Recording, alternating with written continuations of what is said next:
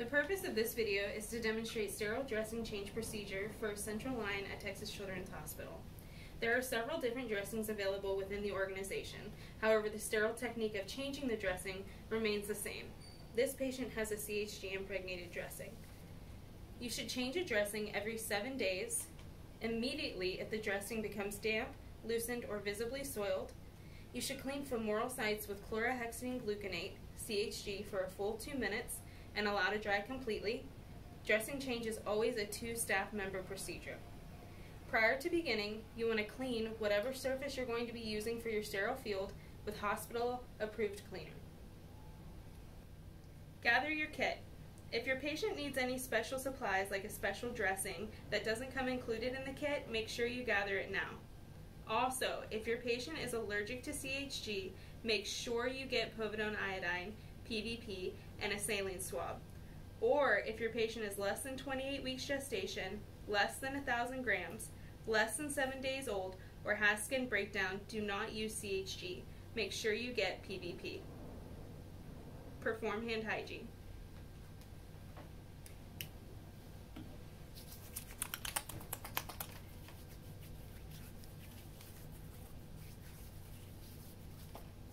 Open the dressing kit and remove the masks.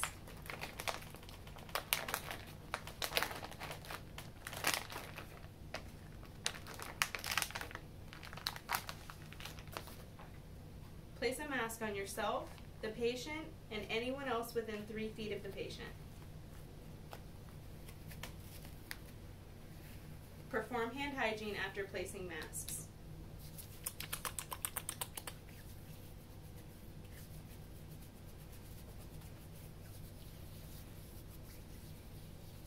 Open the dressing kit using aseptic technique.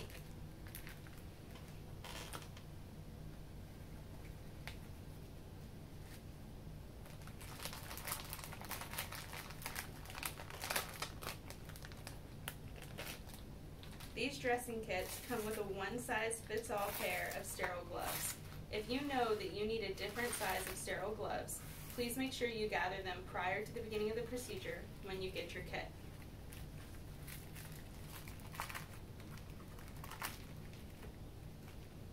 Don first pair of sterile gloves.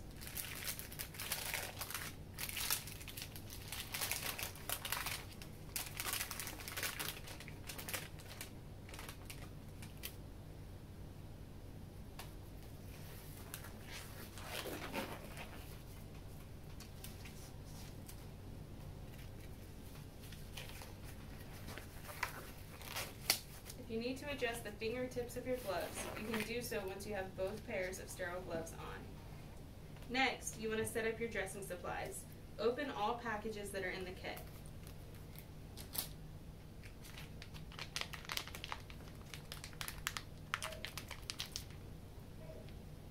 The contents of your kit may vary based on what you stock in your care area.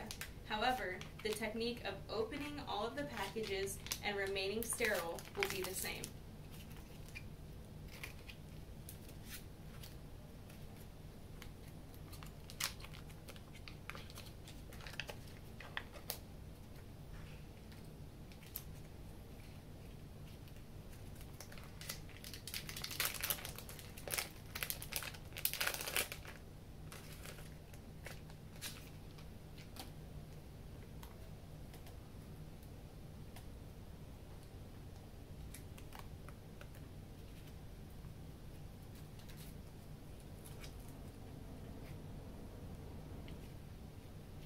Using that pair of sterile gloves, remove the old occlusive dressing on the CVC.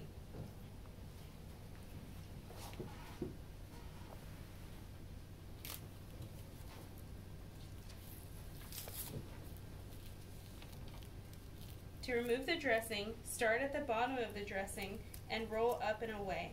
You do not want to remove a dressing from the top down.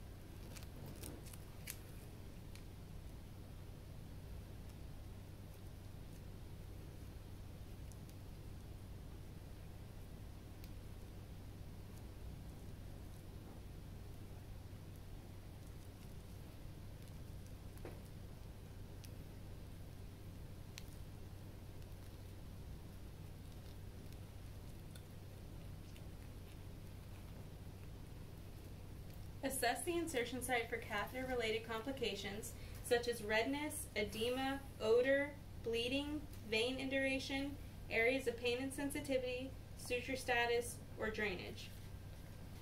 Remove your gloves and perform hand hygiene.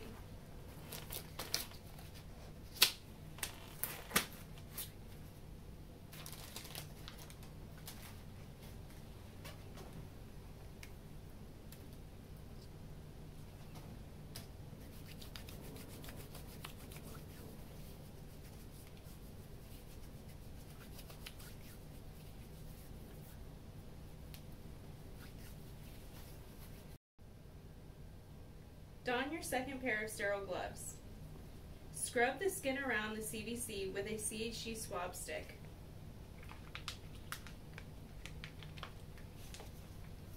Use a back and forth and up and down motion to cover a 2 to 3 inch area for 10 seconds per swab.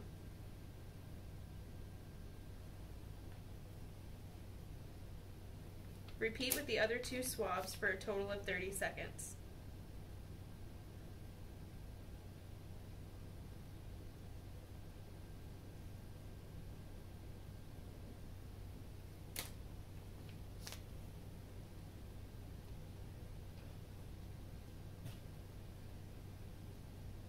Allow to dry. If the skin is visibly shiny, the CHG is not dry. Remember, for a femoral site, you want to scrub for 2 minutes and allow to dry completely. If using a CHG impregnated disc, you may place a steri strip over the product if applicable.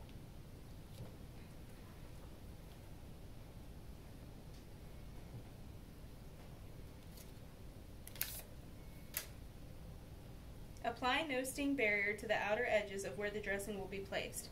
Do not apply no-sting barrier directly over the insertion site.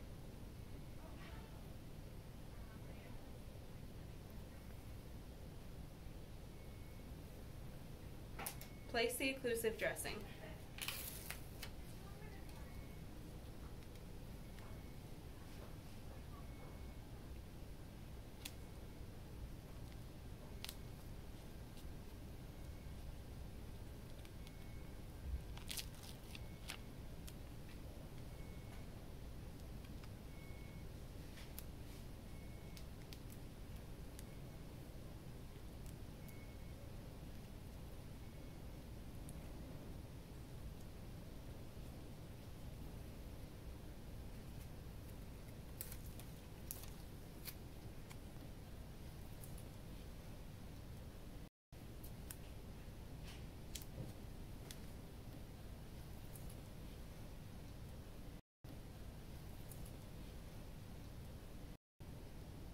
Place date and initials on date tape and apply to the dressing under the tubing.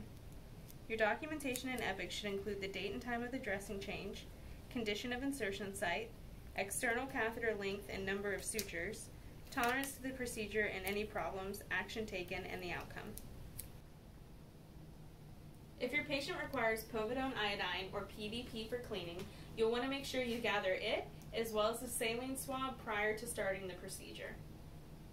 You will need your second assist to help you with this procedure.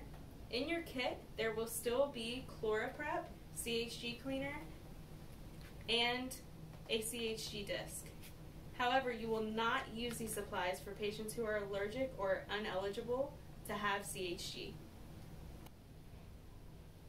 Have your second person open and hold the PVP for you. Make sure they don't touch the inside contents of the swabs and ensure that you don't touch the outside of the package. Take the PVP and clean in a circular motion, moving from the inside out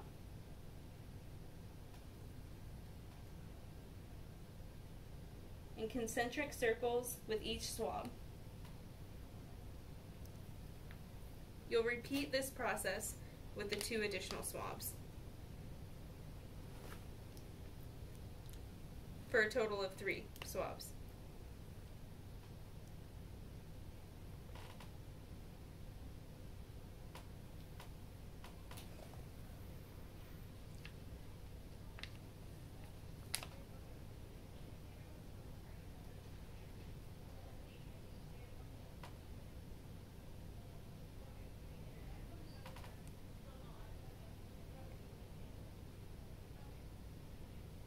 Allow to dry for 2 minutes. Have your second person open a saline swab for you. They'll remove the saline swab, and from the inside out, remove the PVP. You do not want to go back to the inside. Be sure to remove all the betadine. If you need to, have your helper hand you a second saline swab. And again, wipe from the inside out, ensuring that you've removed all the betadine.